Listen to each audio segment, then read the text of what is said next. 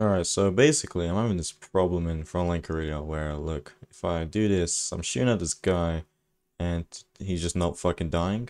I don't understand. It takes so long and then he fucking dies.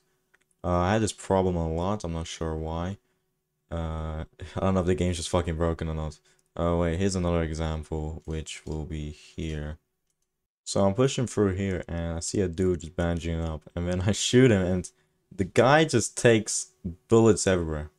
And he's managed to do damage to me, I'm not sure why.